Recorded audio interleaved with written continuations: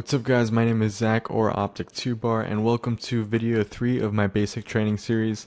This series is designed to help you guys get better at the basics so you guys can follow along with my more advanced tutorials. So we're going to go ahead and jump right into it. If you need some files to edit with, I have a download link in the description. You can download some clips and some gunshots and stuff, all that good stuff. So you can go ahead and download that. Link is in the description. Alright, so here we are in After Effects. What I'm going to do is actually, first of all, let me delete this comp really quick. And I'm just going to go ahead and make a new comp. Let's just make it around 20 seconds long is fine, and press OK. So this video I'm going to be going over one of the most important parts of After Effects. We went over keyframes a little while ago. We're going to go more in depth with that later. But this one is going to be on layers. And you've probably noticed, let me just, make a few layers here, that After Effects just stacks layers on top of each other, okay? So hold on, let me delete these really quick. Layers can be anything from audio to video clips or stuff that is made inside of After Effects. So an example of that would be if I went up to Layer, New, I can make all sorts of different things. I can make a text object, a solid, a light, camera, null object, and all of this stuff we'll go over later, but for now I'm just going to go ahead and make a solid. It'll pop up with options similar to what happens when you make a new composition. And most of the time you're going to want to make it comp size. So you can just click this button. You can change the color for now, but you can always change this later. For now, I guess I'm going to make it a gray like that. And then just press OK. Alright, now you can see we have our gray layer in our composition. I'm also going to go ahead and go up to Layer, New, and then make a text object. And then I can go ahead and start typing text. I'm just going to type in tutorial. We actually have our text tool activated. We haven't talked about tools yet, but for now just go ahead and go back to your selection tool, which is your main tool that you want to use most of the time. And that'll just deselect the text and accept it, and we're good to go. Alright, so now we have two layers in our composition, and the tutorial text is above the dark gray solid. So if I move the dark gray solid above the text would disappear behind it. And you can see it is still there. It's just behind the layers. So you can see that anything that is on top of something will hide it. I'm just going to move it back up to the top for now. So in the timeline panel, you can twirl down the settings for each layer. We've talked about this before, so you can see you've got all sorts of different options. But you've also got this little eye switch. So the eye switch will temporarily turn it off if you want to hide it. And this little dot here will solo the layers, so every other layer except for that layer will disappear. So it's pretty useful if you're working with, one layer at a time to just focus on that layer. Alright, I'm going to go ahead and unsolo that again. And I'm going to hide the text. So you may be asking, what's the point of making a solid? It just looks pretty boring. What would you want to do with the solid? Well, two things is what I usually use them for. First is for background. So you can see I have just a basic background here. I could go ahead and add effects to it. Just to show you guys, I'm going to add a ramp effect and just drag that onto the dark gray solid. And you can see we've got like a nice little design tool that we can create a little background. So you can see that's one use for using solids, but that's not the only one. Another one, if I delete the effect really quick, is making custom shapes using the pen tool. So I think I'm actually going to go over both tools and layers in this composition so I can kind of put them together. So I mentioned you can create custom shapes with your solids. So the way that you do that is you select your solid, go up to the pen tool, and you can just click, and then click, click, click, click, click, click, click. You can keep clicking and you can draw out your shape. And then if you close it, it'll create a mask. And you can see if I go back to my selection tool and click away, that we have this crappy little shape that I made. And then if I twirl down the settings for the solid, you can see that masks have popped up. So here's that mask I just drew. And you have some options. You can feather out the mask. You can expand the mask or detract it.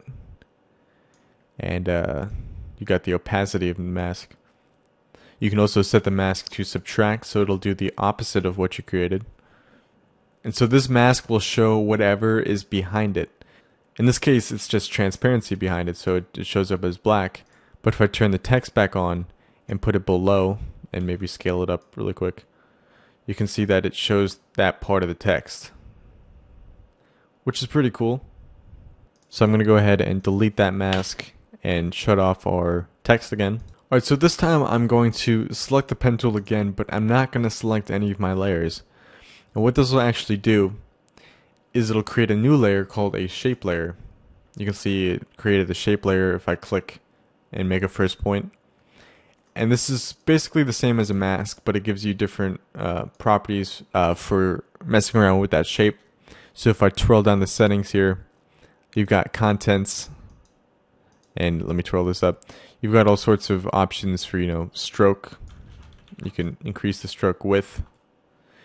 And I didn't mention this, but you can actually click, and actually all of these points are still editable, so you can still drag them around and edit them the way that you want, which is cool.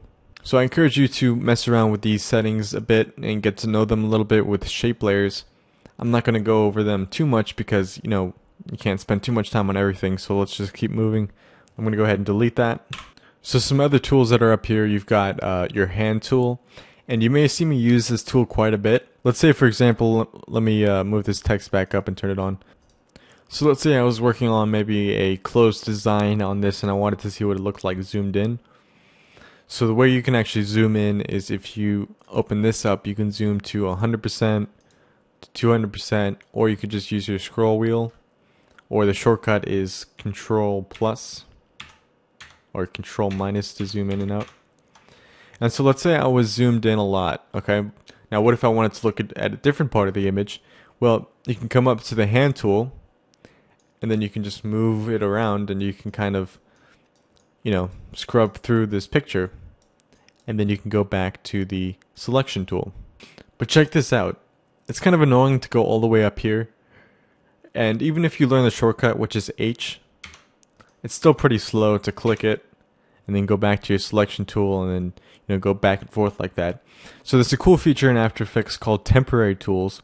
And the way temporary tools work is if you look at the shortcut for your tool that you want, and instead of just clicking the key for that tool, what you actually do is you hold down that key, and you can, while holding it down, you can do whatever you want with that tool. And as soon as you let go, it'll go back to the tool that you had before. So it's a really easy way to just quickly access a tool and then go back. And instead of using H for hand, what I do is I use spacebar. You hold it down and then you have access to the hand tool, and once you let go of the spacebar, you're back to the tool that you're working on before. Now the hand tool works everywhere, not just on the viewer panel. Let's say I had a bunch of effects on a layer. Let me just duplicate this a bunch of times. What you can do is actually use the hand tool to sort of scroll up and down without using the annoying this thing. And it also works on the timeline, and I use this a ton. So get used to using the temporary tool of holding down the spacebar to get to the hand, and then letting go of spacebar to get back. It's so useful. That's a pro tip for you guys. I'm going to select all of these and delete them. So let me quickly just go over the other tools that we have here. We've got zoom. I don't use this at all. This is just a really slow way to zoom in on your footage. Like I said, there's a bunch of different ways that you can do that. So I usually use the Control plus or just my scroll wheel. If you have a scroll wheel, it's a lot easier. The next one is the rotate tool. So you can click and drag on any layer and it will rotate if you have that tool selected. And the same thing applies for the temporary tools. So the shortcut is W. So if you hold down W, you can rotate a layer, and once you let go of W, you get back. So it's a really easy way to just quickly, I could be moving it around, rotating it.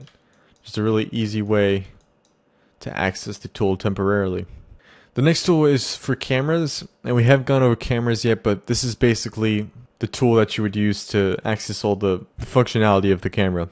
So one thing I want to mention is anytime you see this little arrow here, I don't know if you can see, you may want to bump up the quality so you make sure you see it. If you actually hold down on that button, you have multiple different tools within that tool set. So the other ones here don't have that, but for example this one does, the pen tool does, the text tool does, and the pin tool does, the puppet pin tool. So keep that in mind. The pan behind tool is also a little bit more advanced, so we'll cover that later. The rectangle tool is a great way to draw a perfect rectangle if you're trying to make a mask or just make a rectangle. So if I select the solid, grab the rectangle tool, and I can draw the rectangle, and you can see I've got a nice rectangle. I'm going to delete that mask. We already went over the pen tool, but the pen tool has some more advanced options that we'll probably get into later. Here's the type tool, so if you select the type tool and you click, it'll create a new text layer. So I can go ahead and start typing. And once you're finished typing, you want to press enter on the number pad and it will accept the options, or you can type something out and then just go back to your selection tool manually. Alright, so all of these other tools are a bit more advanced too, so I'm not going to go over them in this tutorial, but hopefully you guys will use this tool panel up here because it is pretty useful. One quick thing before we move on, I mentioned that you could use the rotate tool to rotate things, but that's not the only way to rotate something. So a quick shortcut is if you select a layer, so I'm going to select this tutorial layer, and the shortcut for rotation is R, and once you press R, rotation will pop up. You can also access that through the drop down under transform, and you can just scrub the numbers left and right. That's also another way to rotate stuff, and it's a bit easier because you can actually see the actual values of the rotation. So that's the way I usually do it. So press R, get the numbers, and so on. So every layer also has these handles here, and what these handles will do is if you grab them, you can actually scale it up or flip it and do all sorts of things. If you hold down shift, it will scale in proportion. But you can also access the scale properties by pressing S on your keyboard with the layer selected down here. It'll pop up with scale. You can also access that through the transform down here. So there's so many ways to do the same thing, but you just have to pick the way that you like best. When you create a new text object, I forgot to mention that the character panel will pop up. So let me move this over here a little bit, easier to see. And this just gives you some options on, changing the font. You can change the font. You can change the size. You can change other options like the tracking and the, stretch. And you can change the color by clicking this color swatch here and just changing the color. You have to make sure that you are selecting all of your text that you want to change, which is pretty cool because then you could select, this half and change the color to, white. And you have more control. If you click this button down here, this is the stroke. And right now there's no stroke because there's a line going through, which means there's no stroke active. So if I select my text and change this to, let's say, a blue, press OK, you can see that we have a blue stroke now. And with your text selected, you can scrub this number and change the stroke. So you've got all these cool different options, and I encourage you to mess around with them, get used to them. And that's all in the character panel. If you want to get back to the character panel, if you close it, go to Window, Character Panel, and it pops back up. I'm going to go ahead and move it back here for now.